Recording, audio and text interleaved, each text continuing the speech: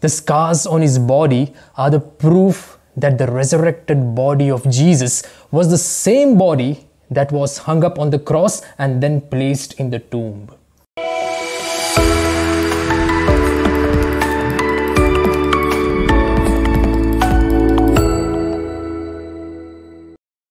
In today's Gospel, Jesus appears before his disciples for the first time after his resurrection, and the disciples were terrified to see him because Jesus had died and was buried on the Good Friday, but now he stands among them and greets them saying, "Peace be with you."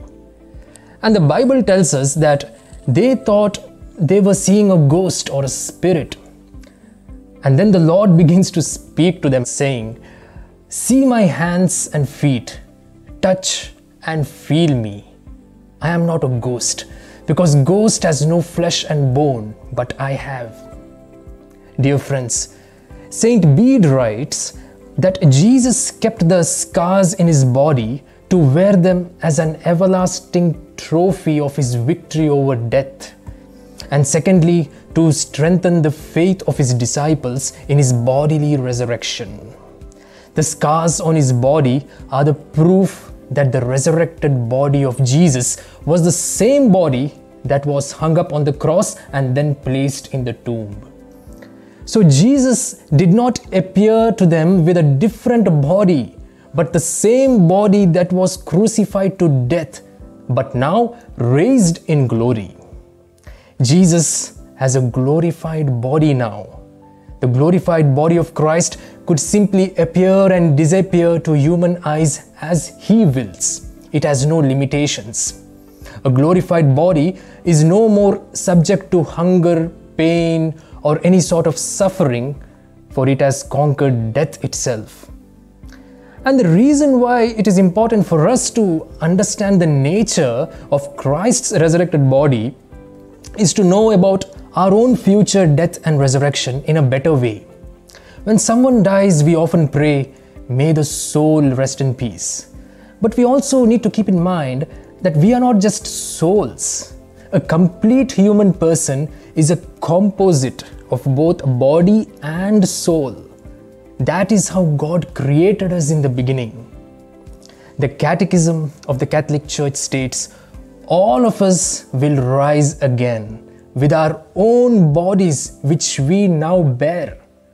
But Christ by his power will change our perishable body to be like his glorious body. So it is Christ who will raise us up on the last day. However, in a certain way, this journey begins in this life itself. We have already been raised with Christ because we are united with Christ through the sacrament of baptism. And so we participate in the heavenly life of risen Christ. And then we are also nourished with his resurrected body in the Eucharist when we receive his body and blood. So in the Gospel of John chapter 6:54, Jesus says, "Whoever eats my flesh and drinks my blood has eternal life, and I will raise him up on the last day." So we already belong to the body of Christ, and our body belongs to the Lord. Therefore, my friends, Saint Paul rightly says in his first letter to the Corinthians, chapter 6, verse 19, "Do you not know that your body is a temple of God?" Since our body participate in the dignity of belonging to Christ, this dignity demands that we should treat with respect our own body and also the body of every other person. The Gospel today calls each one of us to treat our bodies as a holy dwelling place of God and to use our bodies for the glory of God. We pray that the Lord may grant us the grace to be holy and pure. Amen.